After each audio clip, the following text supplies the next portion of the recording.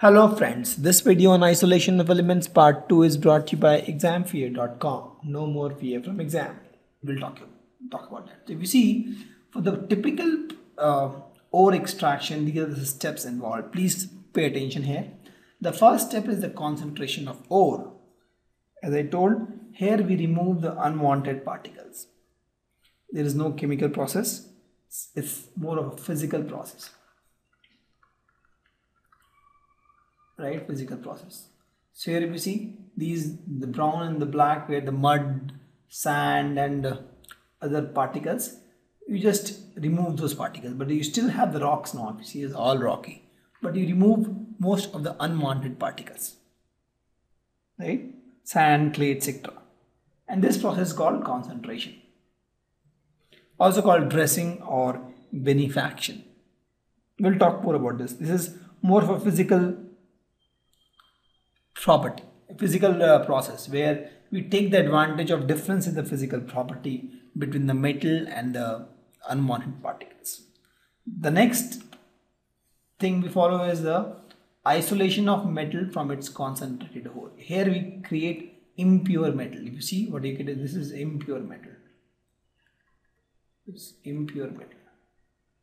Still it looks like metal, but it's impure metal from the ore. This is ore. This is concentrated ore, and this is raw ore, right? So you have got raw ore directly from the earth crust. You made it concentrated, and then you made impure metal out of that. And to do this, we need a chemical process. So generally we convert oxide directly to metals, or we convert sulfides and carbonates to oxides and then to metal, or we use electrochemical process. So we'll talk about these things. It's more of a chemical process.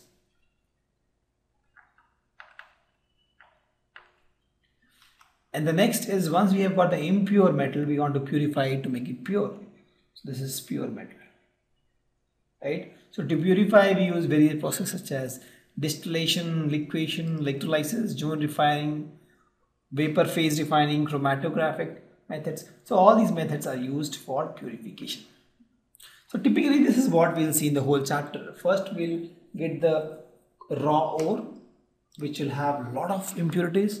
We'll use some physical process to make it concentrated, and the physical process can be a normal washing or magnetic separation or froth flotation or leaching, where you take advantage of solubility.